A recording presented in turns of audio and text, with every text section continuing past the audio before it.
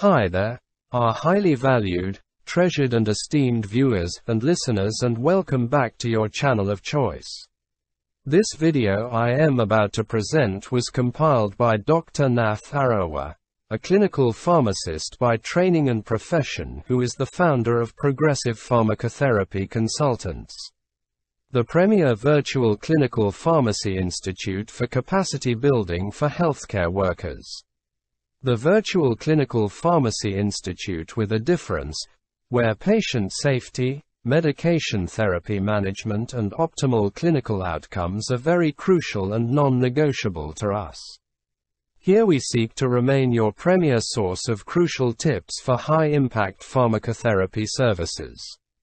So, on behalf of the Institute, I humbly urge you all to sit back and spare me part of your very precious time to share with you very useful tips which may prove very, very handy in your line of duty.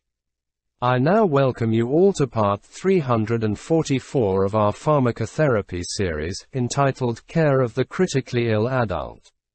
The next case reads, JFA is a 28-year-old male who presents to the emergency room after a severe motor vehicle accident. He presents with hemorrhagic shock, multiple rib and leg bone fractures, and a traumatic brain injury. He is immediately intubated and taken to the operating room for control of his bleeding and initial management of his fractures. His past medical history is significant for opioid abuse and bipolar disorder. After the operation, JFA is transferred to the surgical ICU on mechanical ventilation with multiple chest tubes in place for management of injuries he sustained in the accident. So my question to you is, what causes of pain does JFA have and what complications might they cause?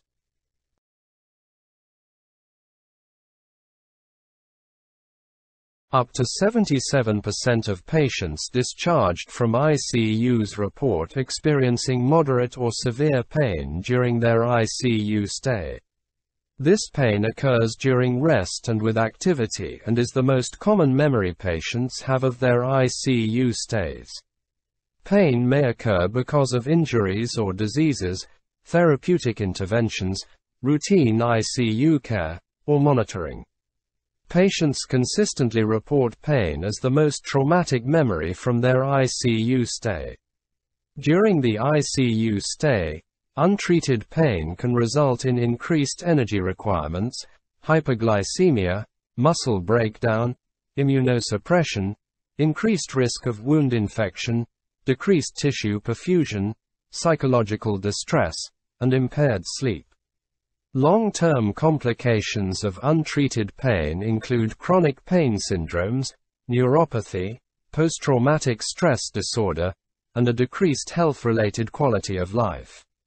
In light of the acute and long-lasting consequences of pain as well as the prevalence of untreated pain in critically ill patients, it is important to diligently assess patients and utilize appropriate analgesics when indicated. In JFA, potential causes of pain include trauma, postoperative pain, and the presence of an endotracheal tube and chest tubes. During his ICU stay, he may experience pain from routine care, including turning, suctioning of respiratory secretions, and eventually physical therapy. The next question reads, how should JFA be assessed for pain in the ICU?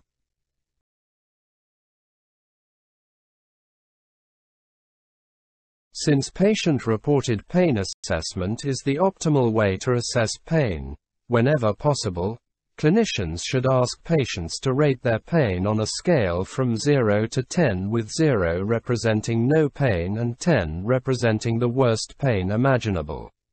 For patients who cannot communicate with caregivers because of mechanical ventilation or other limitations, clinicians should assess patients' pain scores using validated nonverbal pain assessment tools that utilize patients' behaviors as indicators of pain.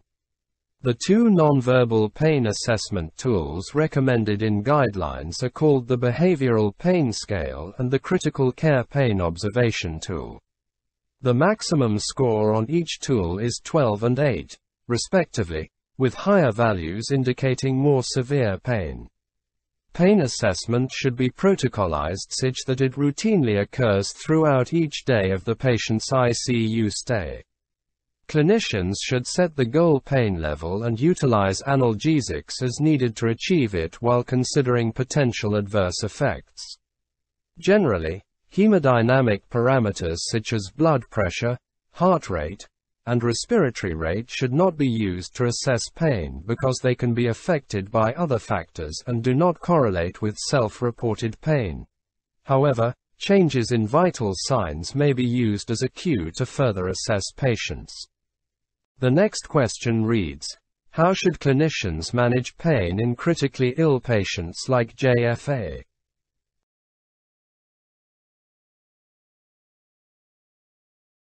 Opioids, including fentanyl, hydromorphone, morphine, methadone, and remifentanil, are the primary analgesics used in the critical care setting. Of these, fentanyl, hydromorphone, and morphine are used most commonly, whereas methadone is mainly used for long-term pain or pain that is refractory to other opioids. Because it is very short-acting, very potent, and metabolized in the plasma, remifentanil is most appropriate for pain that lasts only a short period of time in patients who are mechanically ventilated and in those with severe renal or hepatic dysfunction. Meperidine should not be used because it may cause seizures and other complications. For treatment of acute pain, opioids should be given intravenously since enteral administration may be unreliable in critically ill patients, because of incomplete absorption in patients with altered gastrointestinal motility and intramuscular absorption can be erratic. In some cases, it may be impossible to completely alleviate pain because of dose-limiting side effects such as respiratory depression or altered mental status. In these cases, clinicians should attempt to make patients as comfortable as possible without inducing significant adverse effects. The selection of a specific opioid relates to the pharmacokinetics and pharmacodynamics of the medications and depends on patient-specific characteristics as well as the nature of the pain the patient is experiencing. When given as a single intravenous bolus injection, fentanyl has a faster onset and shorter duration of action compared to hydromorphone and morphine. This makes an intravenous injection of fentanyl most appropriate for pain that is short-lived, such as procedural pain that might be associated with placement of a chest tube or intravenous catheter.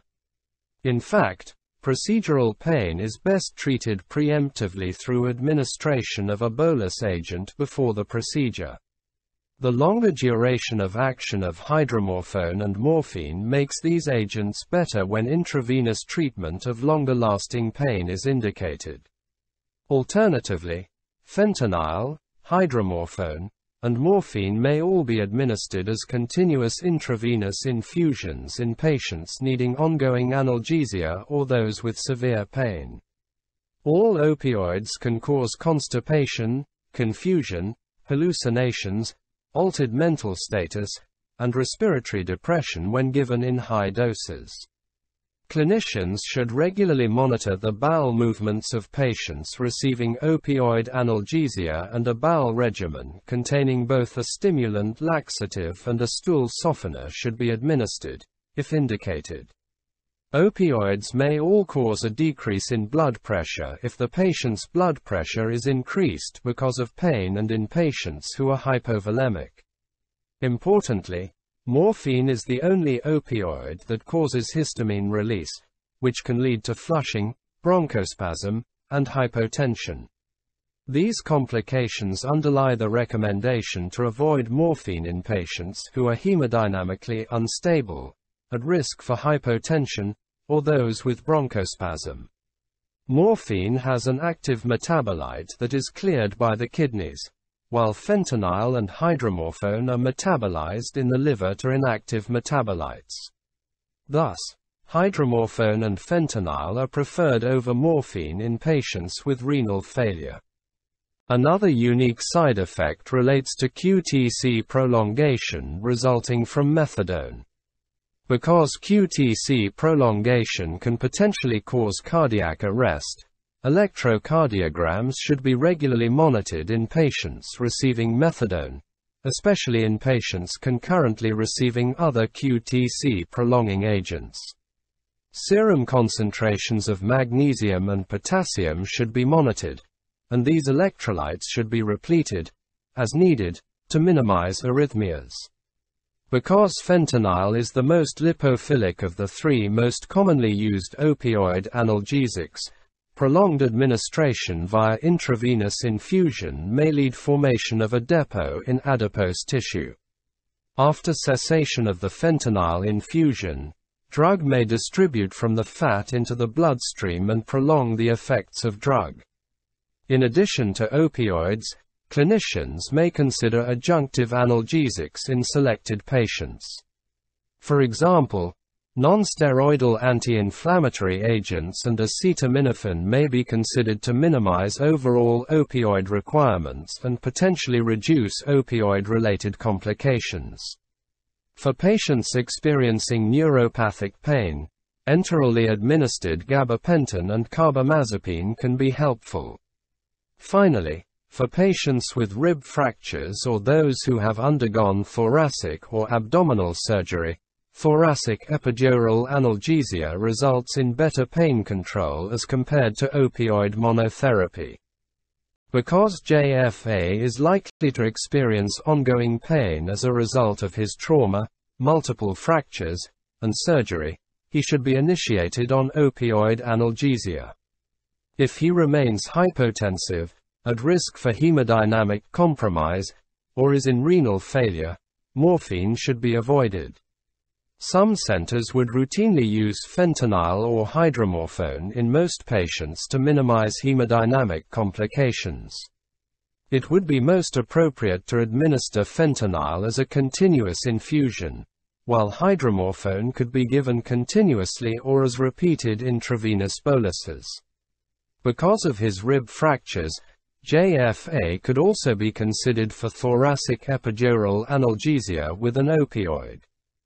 During his stay in the surgical ICU, JFA begins to exhibit signs of agitation including diaphoresis, tachycardia, pulling at his endotracheal tube, and even trying to strike his caregivers.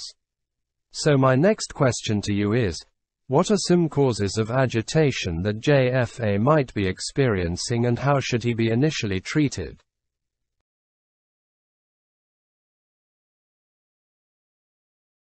Agitation is very common in critically ill patients and can lead to adverse consequences arising from sympathomimetic effects. Patient care can be complicated if agitation leads to patient removal of devices, such as endotracheal tubes or intravenous lines, necessary for their care. Patients may exhibit symptoms of agitation for a variety of reasons including pain, delirium, hypoxemia, hypoglycemia, hypotension, or withdrawal from alcohol and other drugs. Given the ubiquity of pain in critically ill patients and the difficulty in assessing patients who cannot communicate, clinicians should always consider pain as a potential cause of agitation and administer analgesics when they suspect pain.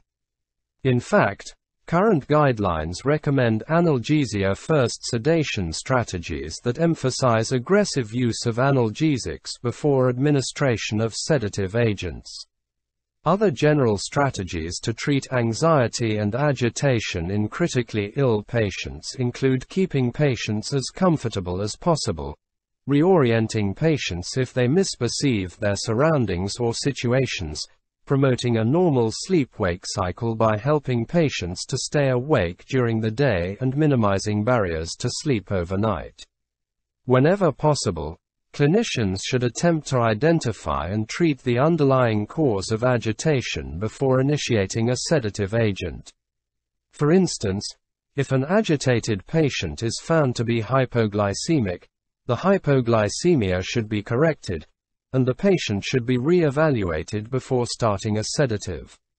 By identifying and addressing the cause of agitation, clinicians can avoid complications associated with sedative medications, such as over-sedation and delirium. Clinicians should assess critically ill patients who are agitated using a validated sedation assessment tool.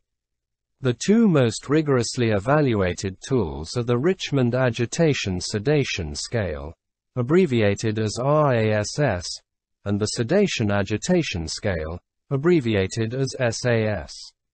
Both tools effectively discriminate different levels of sedation, have high inter-rater reliability, and have been shown to correlate reasonably well with objective measures of brain function. Scores on the Richmond Agitation Sedation Scale range from -5 to +4, while the Sedation Agitation Scale varies from 1 to 7. The lowest numbers of the scales indicate a patient is unarousable, while the highest numbers on the Richmond Agitation Sedation Scale and Sedation Agitation Scale correspond to combativeness and dangerous agitation, respectively. By quantifying patients' level of sedation using one of these tools, multidisciplinary caregivers can determine the desired level of consciousness and appropriately administer medications to target this level of consciousness while avoiding excessive sedation.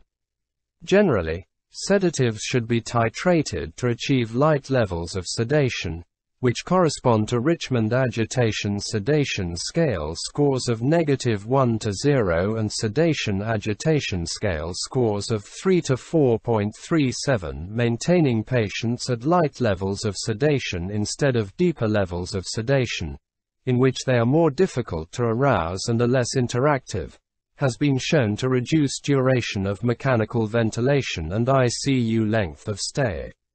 Sometimes, patients' clinical conditions may necessitate deeper levels of sedation. Some clinical situations in which deeper sedation may be appropriate include active severe alcohol withdrawal, refractory status epilepticus, intracranial hypertension, ventilator dysynchrony, severe lung injury, or paralysis with neuromuscular receptor blocking agents. JFA may be agitated because of pain from his traumatic injuries as well as metabolic disturbances or other causes. His level of consciousness should be evaluated using the Richmond Agitation Sedation Scale or Sedation Agitation Scale. Since he is intubated, JFA should be assessed for pain using a validated nonverbal pain assessment tool, and his pain should be treated if indicated. His vital signs should be evaluated to identify hypotension or hypoxia, and his blood glucose concentration should be measured. Abnormalities in these values should be corrected as needed. Clinicians should review JFA's past medical history, social history, and home medication list to identify any potential that he might be experiencing withdrawal from alcohol, illicit substances, or prescribed medications that he was taking before hospital admission such as benzodiazepines or opioids. If he is unaware of his surroundings or current condition, JFA should be reoriented. His sleep pattern should be addressed. Finally, the patient's current medication list should be reviewed for medications, such as steroids and anticholinergic drugs, that might cause behavioral changes, and these medications should be discontinued if identified.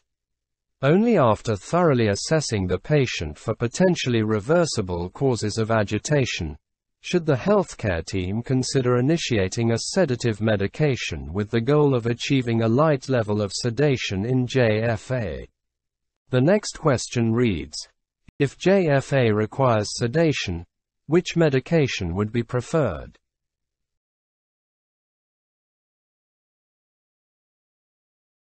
Several agents, including propofol, dexmedetomidine, and benzodiazepines, can be used to treat agitation in critically ill patients. No particular sedative is best for all patients.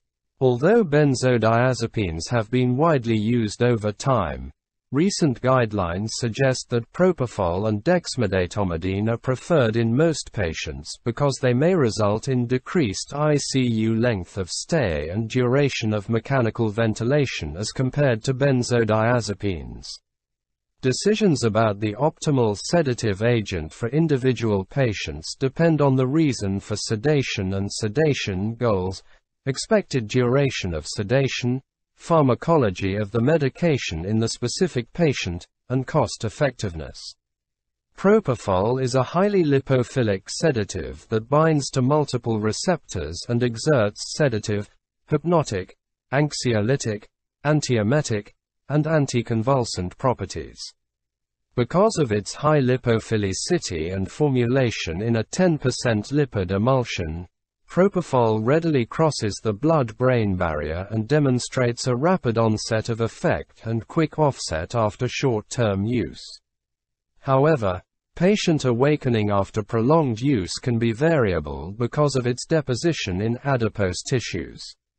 Propofol can be rapidly titrated in order to achieve the desired level of sedation. It is suited for regular awakenings that are required for neurologic examinations in patients with brain injuries, and it facilitates daily awakening as part of sedative and ventilator weaning protocols. Adverse effects of propofol include respiratory depression, hypotension resulting from vasodilation, bradycardia, hypertriglyceridemia, pancreatitis, myoclonus, and green or white discoloration of the urine. Because of the dose-dependent suppression of respiratory drive, continuous infusions of propofol should only be administered to patients who are mechanically ventilated.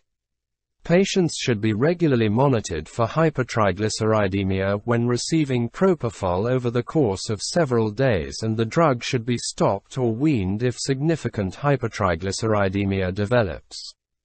Patients with allergies to eggs, soybeans, and sulfites may experience allergic reactions because of components of the lipid emulsion and some generic formulations. In order to reduce burning and stinging associated with administration, propofol should be administered through large-bore intravenous lines whenever possible. Although propofol is formulated with a preservative to prevent bacterial growth, product labeling suggests the bottles and tubing should be changed every 12 hours, and line integrity should be assessed to prevent bacterial contamination. The caloric load of the lipid vehicle should be considered when evaluating nutritional needs in patients receiving propofol. Propofol may cause a life-threatening syndrome called propofol infusion syndrome, abbreviated as PRI, in about 1% of patients. Propofol infusion syndrome is characterized by metabolic acidosis, hypertriglyceridemia, progressive hypotension, bradyarrhythmias, and cardiovascular collapse. Other complications of propofol infusion syndrome may include acute kidney injury, hyperkalemia, rhabdomyolysis, and liver failure. Propofol infusion syndrome has been observed most commonly at doses exceeding 70 mcg per kilogram per minute and with use beyond 48 hours, but it has been reported at lower infusion rates and with shorter infusions. Because propofol infusion syndrome can be difficult to distinguish from other conditions in critically ill patients, and because of its high mortality rate, members of the healthcare team should diligently monitor patients in order to rapidly identify propofol infusion syndrome. When propofol infusion syndrome is suspected, propofol should be discontinued and patients should receive appropriate supportive care. Dexmedetomidine is a centrally acting alpha receptor agonist that is similar to clonidine. It demonstrates greater anxiolytic and fewer symptolytic properties as compared to clonidine. In addition to anxiolysis, dexmedetomidine also has sedative and opioid-sparing effects. It does not have anticonvulsive characteristics, induce amnesia, or cause respiratory depression. Dexmedetomidine often allows patients to awaken more easily and better interact with caregivers as compared to propofol and benzodiazepines, but it is not appropriate for patients requiring deeper levels of sedation and those paralyzed with neuromuscular receptor antagonists. Dexmedetomidine starts working within approximately 15 minutes after the initiation of an infusion and reaches its peak effect at 1 hour. Clinicians may administer a bolus to achieve faster onset, but bolus administration is associated with increased risk of hemodynamic instability, which can manifest as either hypertension or hypotension and bradycardia. Additional adverse effects include nausea, atrial fibrillation, and, rarely, cardiogenic shock. In the United States, dexmedetomidine is approved for use as a continuous infusion at doses up to 0.7 micrograms per kilogram per hour for a maximum of 24 hours, but clinical trials have demonstrated safety and effectiveness at doses up to 1.5 micrograms per kilogram per hour for as much as 28 days. Doses may be titrated every 30 minutes. Patients with severe hepatic disease may require lower doses of dexmedetomidine to avoid prolonged offset of effect and excessive hemodynamic effects. Dexmedetomidine-induced hypotension and bradycardia may occur more commonly in patients who are hypovolemic or those who have cardiovascular instability. Importantly, because dexmedetomidine does not cause respiratory depression, it can be continued during and after extubation, unlike propofol. When continuing dexmedetomidine in this fashion, clinicians should be aware that it may cause loss of oropharyngeal muscle tone, resulting in airway obstruction. Consequently, patients getting dexmedetomidine without mechanical ventilation must receive continuous respiratory monitoring. Benzodiazepines are GABA receptor agonists that demonstrate anxiolytic, sedative, hypnotic, and anticonvulsant effects.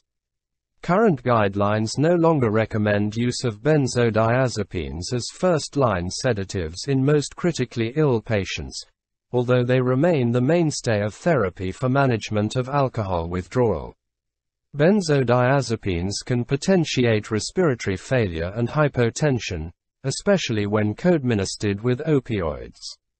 They can also cause mental status changes and are risk factors for development of delirium.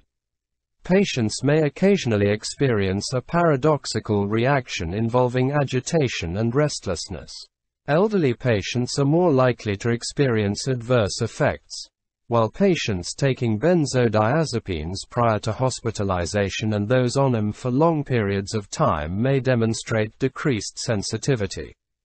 Usually, benzodiazepines are administered parenterally in the critical care setting, and the most commonly used agents are lorazepam and midazolam. Either lorazepam or midazolam may be given via intermittent or by continuous intravenous infusion, but the two drugs have key differences relative to their pharmacokinetic, pharmacodynamic, and adverse effect profiles. Because it is more lipophilic, midazolam has a faster onset and shorter duration of action than lorazepam. However, because midazolam deposits in the adipose tissue, it can lead to variable and prolonged awakening when it is administered continuously over the course of several days. Midazolam undergoes hepatic metabolism to an active metabolite, which is eliminated renally, while lorazepam is inactivated in the liver. Both agents should be used cautiously in renal and hepatic dysfunction, because end organ impairment prolongs the elimination half-life of both drugs. Lorazepam is formulated in a propylene glycol vehicle, which can accumulate at doses as low as 1 mg per kilogram per day and cause metabolic acidosis and acute kidney injury. When benzodiazepines must be used, clinicians should carefully manage the dosing regimen to target the desired level of sedation at the lowest dose possible. Avoiding continuous infusions of benzodiazepines in favor of as-needed bolus doses based on symptoms of agitation may result in decreased total benzodiazepine exposure and a lower chance of benzodiazepine-related complications. After thoroughly assessing JFA and addressing reversible causes of agitation such as metabolic disorders and withdrawal syndromes, sedation with propofol should be considered if he remains agitated and his hemodynamics are adequate. Propofol and dexmedetomidine are both suggested first-line sedatives according to current guidelines. However, because JFA may require frequent awakenings for neurologic examinations, the faster offset of effect with propofol may make it more appropriate. JFA's blood pressure and heart rate should be monitored when propofol is started, and it should be titrated to a light level of sedation based on the Richmond Agitation-Sedation Scale or Sedation-Agitation Scale. His triglyceride concentrations should be evaluated periodically if propofol is administered for several days, and clinicians should be aware of the symptoms of propofol infusion syndrome in order to identify any potential episodes as soon as possible. After receiving care in the ICU and remaining intubated and lightly sedated for several days, JFA's sedation is lightened, but he does not seem to be himself. He alternates between unresponsiveness and agitation. He is unable to tell caregivers where he is or answer simple questions. So my question to you reads, could JFA be experiencing delirium?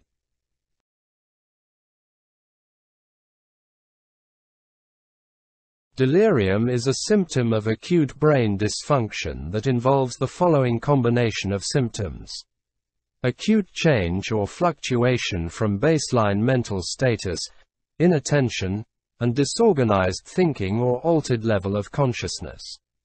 Patients who are delirious may experience hallucinations, delusions, or hyperactivity, but these symptoms are not present in all delirious patients.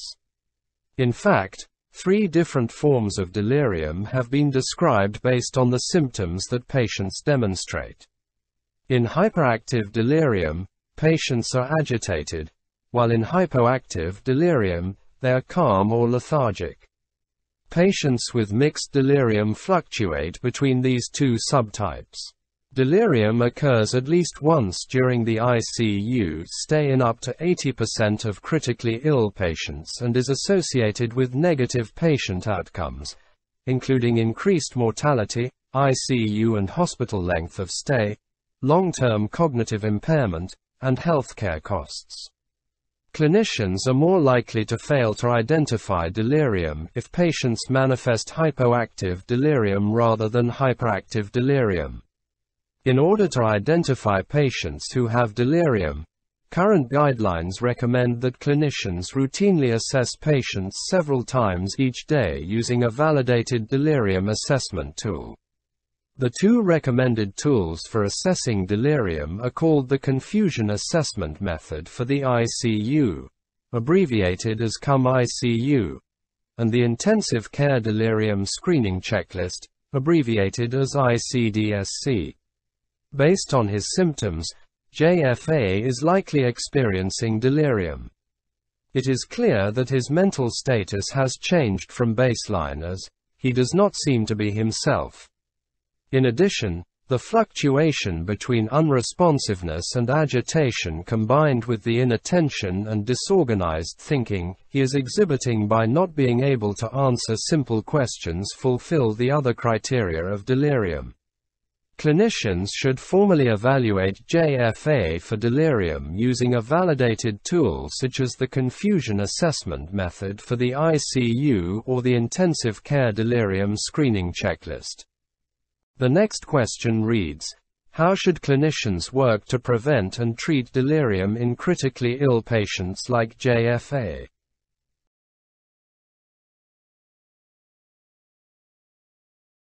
There are a variety of modifiable and non-modifiable risk factors associated with the development of delirium in critically ill patients. Non-modifiable risk factors include baseline dementia, hypertension, alcoholism, and greater severity of illness. Current evidence suggests that benzodiazepine exposure, very deep sedation, and anticholinergic medications may increase the risk that patients develop delirium. Any association between opioids and propofol and delirium is unclear because of conflicting and limited evidence, respectively. Evidence suggests delirium may be prevented with early mobilization protocols, in which nurses, physical therapists, and other clinicians assist critically ill patients in getting out of bed and ambulating. Studies of these protocols have demonstrated that they are safe and associated with significant reductions in delirium, hospital and ICU length of stay, and duration of mechanical ventilation when used in critically ill patients. No pharmacologic therapy has been shown to prevent delirium in heterogeneous groups of critically ill patients. Although haloperidol has been used historically to treat delirium in critically ill patients, there is an absence of high-quality published literature in broad groups of critically ill patients. Consequently, current guidelines make no recommendations regarding the use of haloperidol for treatment of delirium. Atypical antipsychotics may be considered to help reduce the duration of delirium. However, published literature supporting their use is very limited. Evidence suggests that using dexmedetomidine instead of a benzodiazepine for management of agitation may result in less delirium. Delirium can be prevented in patients like JFA through the use of early mobilization protocols and minimizing risk factors for delirium such as benzodiazepines. No pharmacologic strategy has been convincingly demonstrated to reduce delirium, although evidence suggests that atypical antipsychotics might have some role and could be considered. So there you have it, our highly esteemed viewers and listeners. That brings us to the end of this video. If it benefited you in any way, kindly remember to give it a thumbs up, to like it and to share it widely with your peers. Please leave your comments at the bottom.